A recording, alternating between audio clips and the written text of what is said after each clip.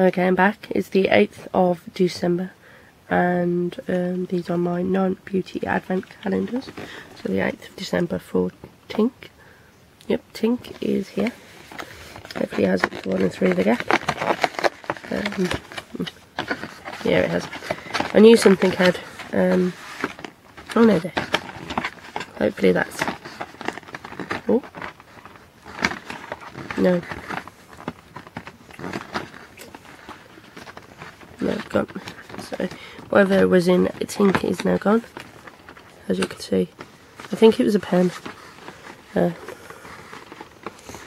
is the problem. But everything has fallen through. So, that is the day 8.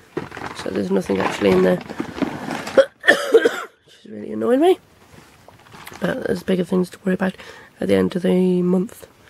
I'll take the back off and take everything out. I can't do that until it's all finished. And then in Busy Bee Candles, you'll also get this one.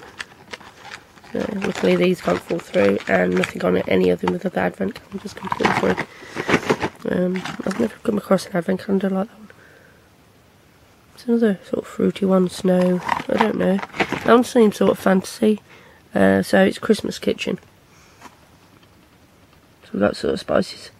And we've got sort of Christmas cookie. I can't smell that good, so that one's interesting enough. Pink's always good. And then day 8 for Smiggle. So hopefully day 9 will be there in Tinc tomorrow. So where are you, day 8? There he is. So here he is. So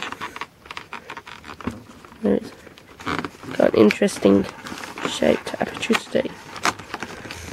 So,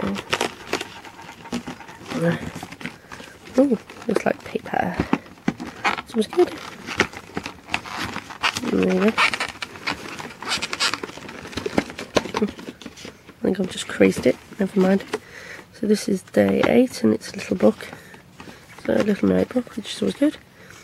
Good for appointments, things like that, in my brilliant man book. So that is day 8. So in day 8 in Tinc, looking at the aperture, I think it was a pen or a mechanical pencil, but it didn't actually come out. So, but the ones I got were Smiggle. I got the little pad, and for my Busy Bee Candles, I got Christmas Kitchen. But thank you for listening. I hope you're having a lovely day. Goodbye.